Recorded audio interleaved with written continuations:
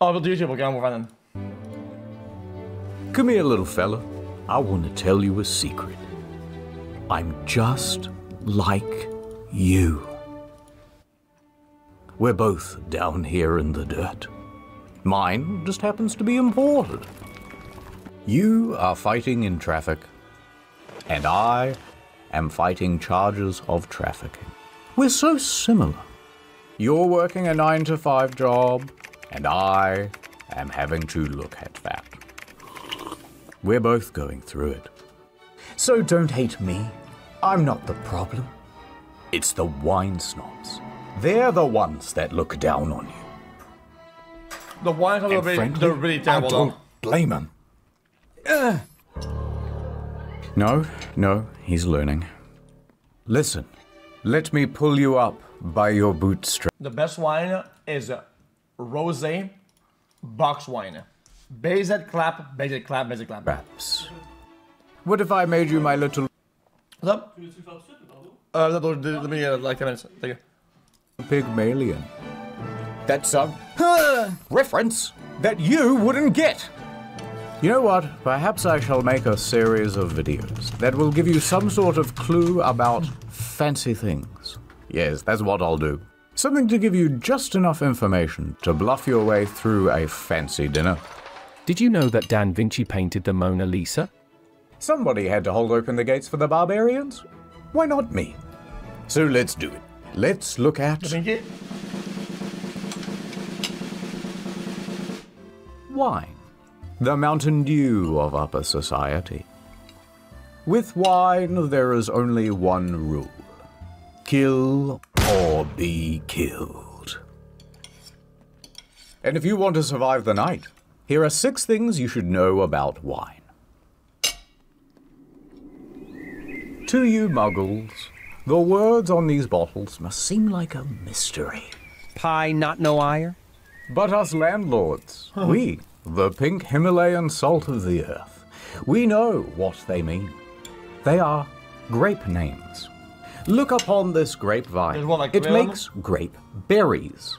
Now, there are many different species of grape berry. And whatever the berry species is will determine the type of wine. This is Chardonnay, so it will make Chardonnay. Merlot grapes, they make Merlot wine. Grape names are mostly French. Gross. But for example, in English, Pinot Noir means black pine, because it kinda looks like a black pine cone, if you squint. Here's some of the other names. You can pause it. I'm busy. Wine grapes are not like the kind you get at the supermarket. Those are table grapes. You can think of it kind of like the difference between cooking chocolate and regular chocolate. You can eat them, but they're overly sugary and kind of full of seeds and just not as nice to snack on. So the grape type is the main word on the bottle, but sometimes there are other words like as well. For example, this Bourgogne. What the hell is a Chablis? Oh, it's the region. It's all regions. Aha! Allow me to explain. Through the medium of song. There's Chianti and Piedmont, and also there's Burgundy. Don't forget Chablis Bordeaux. This one's from Italy, this one's from Italy, this one's from France, this one's from France, this one's from France, this one's from France. They're all from France. We're Italy. Look, the general rule is, if you see a term you don't understand, it's probably just the French or the Italians being la-dee-da about their particular region. All right, let's move on to price. Come on, I know a place. We're here. I can tell by the name on the sign. Now, don't embarrass me, I didn't bring my ID. Fiddle-tee-dee, look at all these bottles. So many options. Ooh, a cheeky $200 bottle. And here, oh, a $20 bottle. Now, I bet this $200 bottle tastes way better, right? Like it's got to be 10 times better than this one. That's just basic math. Go on, though. You choose one. Oh, no. Well, it was supposed to be a trick question, but they both taste pretty similar, right? There's not some threshold that you get to where it gets more expensive, and then it tastes better, and then more expensive again, and it tastes even better, until it gets so expensive and so incredible that it's like nothing you've ever had before. Break through the conditioning. This is just old grape juice. Now, if you're a little bi-curious about a more expensive bottle, sure, why not? Gold letters grace the label, hand engraved by goldsmiths. Famed wine critics described the taste as mind-boggling. But realistically, after about $60, the flavor doesn't get much better. Yeah. In fact, it plateaus out and it can even go down. The best quality to price ratio is all the way over here, much lower, about 20 bucks. That's how much you should spend on a bottle of wine. Now, some people will say that I'm putting my heart and soul into this thing. I'm making a form of art. How much is that worth? How much is art worth? about 20 bucks. Ah, but what about the Vintage? Well, look at this. A couple of cromulent slender necks. And they're the same price as well. But this one is from 2019, and this one is from 2022. Well, surely the older one is the better one, right? No. Many people think that the wine aging goes like this, and the flavor just keeps getting better over time. Wrong. That's disgusting. The wine at the store has already been aged at the winery. I don't need to be more aged by sitting on this shelf and just collecting dust, or spending years at the back of your pantry at home. If I'm for sale, I'm ready to be consumed. I'm ready to have your hot lips wrapped around me. In fact, the general rule goes a corked bottle should be drunk within 5 years, and a capped bottle within 1 year. Come, there's more. Let's pretend I am a waiter at a restaurant. You happen to be wearing a shirt, and so I have mistaken you as a paying customer. As a waiter, the first thing I will press you about will be food pairings. That's right. White wine with fish? A Merlot with pork? Well, kid, I'm gonna have to pair this truth nugget with something you don't want to hear. The food pairing doesn't really matter. Fake it, yeah. It's all completely subjective. It's cuisine by horoscope. It's food astrology. Pay no attention to the sommeliers in the comment section. They are bullshitting to upsell. Yeah, true, but I find the red wine to be really overwhelming in taste compared to the white or the rosé though. I feel like a red wine, if you have it something that's really light, when you finish your sip and you go into the eating, the taste can still be there, overwhelming, and you can't really taste whatever you're eating. Get the more expensive one. It goes better with the spaghetti. Or they are a Pisces and you shouldn't trust their opinion anyway. Something else to expect at a restaurant? Expect to get ripped off by the markup. Most restaurants add a 250 to 300% markup on their wine. And the cheaper the bottle, the higher the proportional markup tends to be. So a $20 bottle will turn into an $8. Hold up, wait till you hear about the clubs with their fucking bottle service at 20,000%. Wait a minute. $80 bottle. But now a $100 bottle may only rise to $150. Most people get the second cheapest bottle on the menu, regardless of the pairing, and that'll do just fine. And that's it, no more tips. Unless you want to leave me one. Actually, you know what? I got a fucking tip for you, mate. Ad time. I bet you're wondering how I got this cog in my knee. That's because I became the face of Incogni, the service that helps you be forgotten on the internet. I used to be a humble florist. One day we received a shipment of forget-me-nots. He changed it. But inexplicably, legal notices to tell him to f*** off. Take Steve off your database. European law this, American law that. Yes. Incognipog, there you go, Chan. Have our meetings. Oh, that's a good deal. Ad over.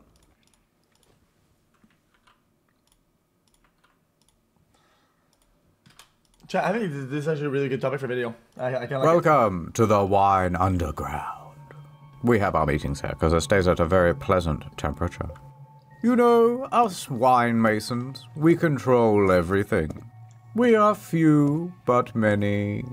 That doesn't make sense. Look at the back of this bottle. See the No Fat Chicks logo? We put that there. It is the symbol of our organization. We have a dirty finger in every glass of government and corporation stuff. If you cross us, whoops, perhaps you'll have a little accident. Last year, little upstart tried to make wine actually taste good. You know, like how grape soda does. Cut him up so good he had to get stitches. We caught one reporter trying to dig around into our operations. We all know how that one ended. With an airstrike. All right, my little juice box. I'm going to let you in on a secret. Why is champagne called champagne? Because it's in the original champagne. I'll tell you. It all began in 1668. In the Abbey of St. Peter in northeast France, there's something spooky going on. It's springtime, and in the cellar where they keep all the wine, bottles would suddenly, unexpectedly, explode. Now this was especially common during morning mass. Ho ho, that's a bad omen. Sometimes the explosions would cause little chain reactions, and bottle after bottle would break down the line, ruining the majority of the crop. The peasants were frightened and also parched. Sacre bleu, les wine. What is happening? The monks would refer to this as the devil's wine. Les wine is cursed. Le God, he must be angry at us. We need a hero. In walks Dom Perignon. He is just the man for the job. A Benedictine monk at the abbey. He's got a new role, the cellar master. And it's his mission to find out what the hell is going on here. So Dom starts looking at all the bottles.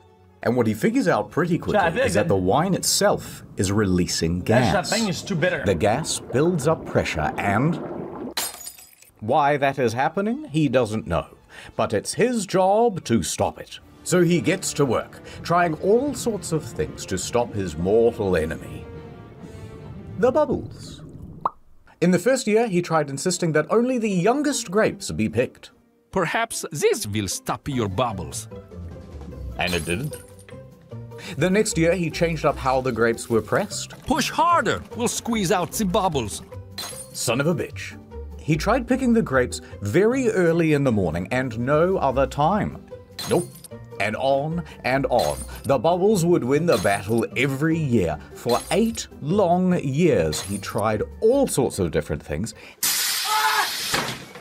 And no strategy worked. No, the bubbles. Eventually, he was at the point of almost giving up. Until one day, hey, what if the wine is still fermenting? So he takes a couple of the bottles and he opens them and, it is. We ferment the wine. Once it's done, it goes into the bottle. How does it then start fermenting again? How is that possible? Do it again. And here the mystery was solved. So it turns out in North France they have very fast changing seasons. And owing to that, the yeast doesn't actually get time to do its job. Instead, it would get cold very quickly in the winter and all the yeast would go dormant. Then the winemakers would go, oh brilliant, fermentation slowed down, it must be done. They would then bottle it and they would store it. But once summer came like back around, the process would spring back to life and carbon dioxide would build up and... Okay, he thinks, I cannot change the climate. Perhaps I shall not win the war against the bubbles. Now, the bubbles are his enemy and he has another enemy. The English. Therefore, the enemy of his enemy or something. Anyway, he starts talking to the English and he goes, Chat, also chat, you guys, when you're on a budget, chat, don't buy champagne, buy sparkling wine, okay? Sparkling wine is champagne, except it's a portion of the price, it's not made in the region, and nobody gives a fuck about the region. It's the same thing. It's just a region. There's nothing else. Hey, how do you guys stop your bottles from exploding? And the British go, you what, mate? Cool. We'll peep at how thin the bloody glass be in it. Thin glass is the problem. Thank you for using this text-to-speech preview. For a paid version, please go to... See, the English have created new coal-fired bottles with much thicker glass. Then they put a cork in the top, and it allows them to make very foamy beer. That's right. He could just use thicker bottles and he won't have to worry about stopping the bubbles at all. So Dom goes running back to France. He's panting, he's sweating, and there's bits of brie on his shirt. He's going, better bottles, better bottles. Everyone's confused and terrified. I get the difference. But they give it a shot. And there it was. What about the the cork, people though? of France loved it. I love this new style. Even the French royals were. Yeah, but the people in France, what do they not like? Bro, they eat fucking snails and fucking grass and shit. Okay? What the fuck do they don't like? Enjoying Could have been anything they would have liked it. TM. He even started adding extra yeast and sugar to really get the bubbles going. And so Dom Perignon had created what we call today champagne. Oh my Now, god. there's a 19th century marketing campaign that says the moment he uncorked his champagne for the first time, he tried it and said, come quickly, I am tasting the stars. But that's actually a myth. He never really said that. But there's still a problem. And this one, Dom cannot fix. The pulp. If you bottle wine while it's still fermenting, so that you can keep the bubbles in, you're also trapping in a bunch of dead yeast and debris and gross particles too. Also, it's all cloudy. No, we want it clear. We want it crystal looking. How will we ever solve this problem? Filter it. Dom dies. So my bad. 1805, in walks Madame Clicquot. She's just the man for the job. I'm also French. I have come to remove all the little bits. I will clench my teeth together and go pitu back into the bottle. Now, Madame Clicquot That's the other one. La Veuve Clicquot, motherfucker. Wait. was a very shrewd the two lady. famous fucking Her husband champagnes died then. when she was in her early 20s, My husband is dead. Lol. and part of the estate she was bequeathed included a winery. She immediately got to work, making it into a successful business. I shall invent a process called lay riddling. Here's what you do, right? You put these bottles on a rack at a 35-degree angle with the top facing down. Every 2 days, she would give the bottle a little shake and slightly increase the angle. After 8 to 10 weeks, all of the sediment would come to rest in the neck of the bottle. All right, quick tangent. Did you know that when you increase the salt concentration in water, you can drop its temperature down much lower without it freezing? Tangent over. So she takes this sub-zero salt water and dips the neck of the bottle in there, then lets it sit until the neck freezes. Now you have a sort of frozen cork filled with all of the gross pulp, and then you simply pop off the top. And the whole thing goes shooting out as a fun prank for your friends and family. Then they add in a little more extra base wine and sugar and leave it to age. And with that, Clicquot has just created a clear, sparkling wine. And that is Ridley. And Madame Clicquot is... The Riddler. Wait, that's kind of hardcore. So Dom Perignon and Madame Clicquot are both credited as the godfather and godmother of champagne. Today, the Dom and Clique brands are owned by LVMH, the same parent company that owns Louis Vuitton, Tag Heuer, Tiffany & Co., Hennessy. Actually, pretty much every luxury brand. But why is it... Wait a minute, hold up. Every luxury brand? Oh, fuck?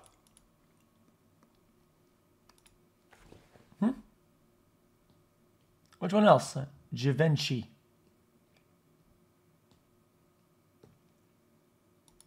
But why is it called like Black Rock, champagne?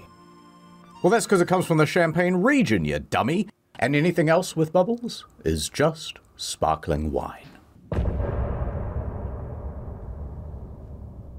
Aha! Oh, it's you. I was just looking out over the sunset. You know how it is. Thinking about stuff that happened in the past. I remember it all too well. It was literally 1984. I was walking home with my parents from the opera. Come on, keep up. We're nearly there. Hey, let's take a little shortcut, they said. We can cut through here. We were walking down a well-lit alleyway. It was nothing but quaint restaurants and bistros. Then suddenly, a man holding a bottle of Shiraz came out of nowhere. Just a tipple, he said. I was terrified. I knew nothing about wine. Go on, he said. My hands were shaking, knees weak, arms heavy. Complex aroma, wouldn't you say? Ooh, very good tannins. Oh, really? Yep. What's a tannin? I don't know. The barrel or some shit? My parents died from embarrassment right there on the spot. Mommy! I'm sorry, Daddy. Fuck it. Just a tipple. It's too late for me, but I don't want the same thing to happen to you. That's why we have to learn about how to serve wine. Oh no. So you've bought a bottle of wine to show your friends and family they how show it, successful you nod your and head. sophisticated you are. Did you know that Da Vinci painted the Mona Lisa? So let's go through how to serve the big three. White, red, and champagne. Let's say you've bought champagne. Oh! That bottle goes in the fridge. Champagne is served cold always. To open, peel off the foil and do not aim it at your face. Then twist off the metal thing. If you want people to think you're fancy, use the proper word, muselet. Muselet. It helps to contain the pressure. Again, don't aim this thing at your face. It's really worth repeating. The PSI inside a champagne bottle is 70 to 90. That puts it in the same league as a nail gun. So the cork comes out at about 50 miles an hour. And if you're in a house, you want to hold onto it very firmly with your hand. No. If you're Bezos, or you just won the Grand Prix. Nah, Chad did some pussy shit. You can still do it nice, though. You can still, Chad, you uncoat the top like half a centimeter, then you put it with your thumb, and you just go bonk. It's still nice, though. Hold onto it very firmly with your hand. If you're Bezos, or you just won the Grand Prix, fling it over some ladies. I always bonk it. Fuck that shit. But if you want to be really fancy, you can use a sword. Favorite. This has been a tradition for a couple hundred years, popularized by Napoleon. After each victory, the army would use their sabers to crack one open for the boys. But the sword's just ceremonial. You can use pretty much any blunt object to knock off the top. A phone, a shoe, this fish head. If it's cold, it shouldn't fizz over too much, but you might want to have someone on the side with a ready glass. The glass type should either be a tulip or a flute. I'm such a bitch, guys. I'd never do this because I'm too scared of shards, okay? I don't give a fuck, chat. It is not worth the hassle, okay? If people saber it, I don't drink it, dude. Because I'm scared of shards, man. Although, if you've seen The Great Gatsby, you may notice that they use these.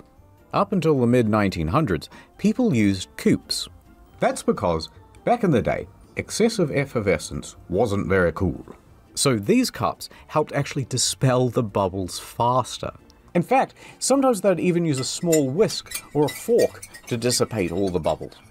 Now, there's actually an old myth that the shape and size of the coupe was molded from one of Marie Antoinette's buboes. But it's probably not true. Small buboes, then. Eventually, bubbles became a fancy feature, so the flute was adopted. They can be made from glass, but preferably they're made from crystal, so that they shimmer as much as possible. And the best flutes would also feature a small rough spot right there at the center of the glass at the bottom to create a sort of tornado of bubbles. Anyway, as you pour, tilt sideways so it isn't all head, and don't pour more than 2/3 full. Done. White wine. White wine is best served chilled too. 10 to 15 degrees though, not fridge cold. Use a small glass bowl and pour hot, to about disgusting. half full. And when you drink, do a little sniff test and, aerate it a bit. Then hold it down low on the stem so your hands don't heat up the liquid. If it's not to your taste, cut it with 50% Sprite and add a few ice cubes. Done. Reds. Sangria. Red wine is not chilled. It is served at room temperature. When you first open it, you're supposed to let it sit for a while to oxidize. That gives it more flavor. Although if you don't want to wait, you can just pour it into a decanter. That does the same thing. To drink from, we want a big bowl on a stick, so you get a full face of the aromas of the great blood. When you pour the thing, fill it about 1/3 full. That's pretty much it. However, when it comes to wine snobbery, red wine snobbery is at the top of the Maslow hierarchy. Crushed white rock. It's like almost like a rock quarry. Oh my God, shut up. Chat, guys, I think these things you have to know them, okay? Because if you're the one who clutches up and orders at the table, right?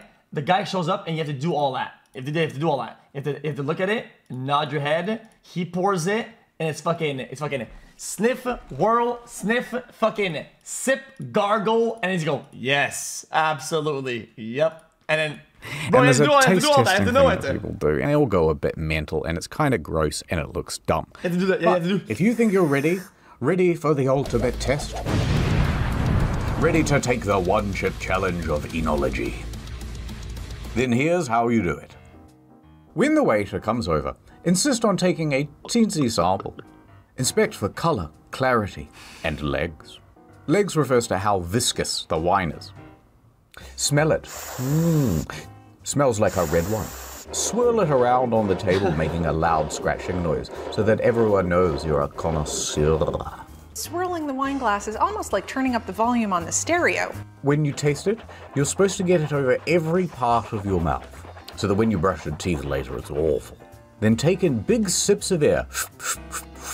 This is where you comment on the texture and taste. Complex notes!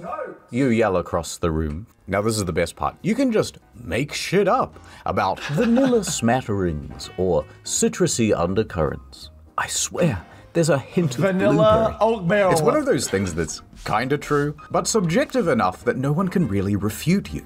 So make a big show of it. There is a little bit of an earthiness, almost a graphite clay note to this. It's a little bit meaty. It's a little bit sort of rustic. There are definitely hints here of Monster Ultra sugar-free. If this is a taste test and you're sampling dozens of wines, you want to spit out the sample into this gross bucket so you don't get too drunk. Do not ask the waiter if you can drink from the bucket. It's the waiter's privilege and he's very protective of it. And that is how to serve wine. Okay, that's a lot of shitting on wine, people. And we shouldn't get bullied. But let me do a quick 180. Nah, they should get bullied though. Because overall, wine is good.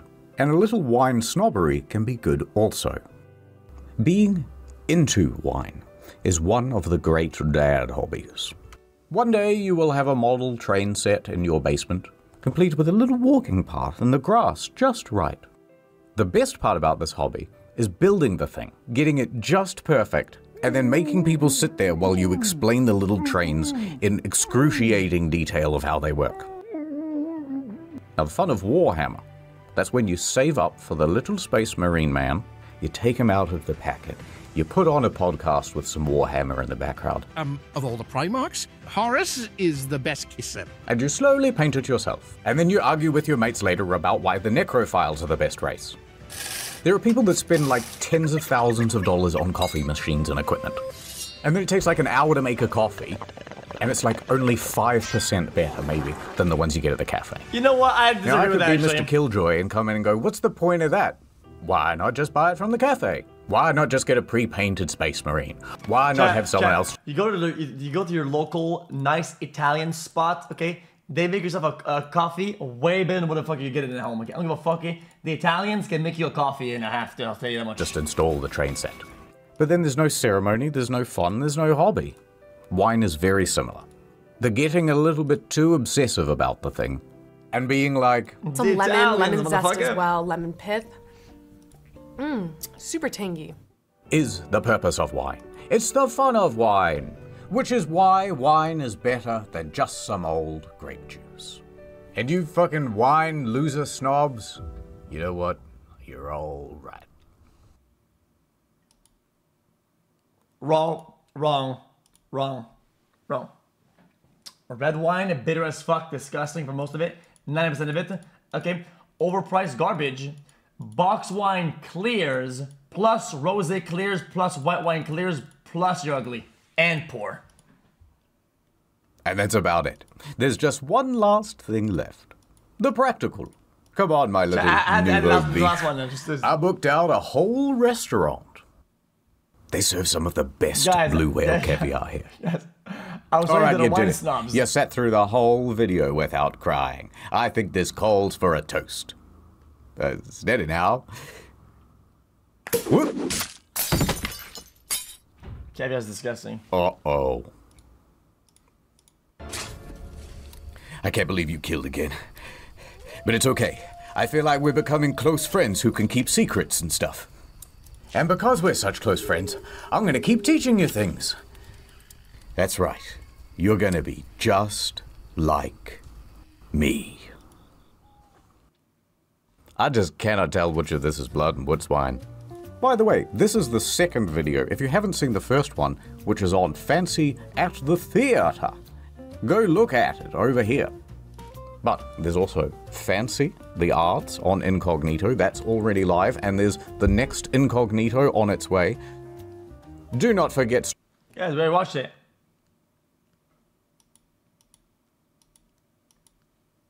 Story mode. Do not forget Incogni, and do not forget to dream.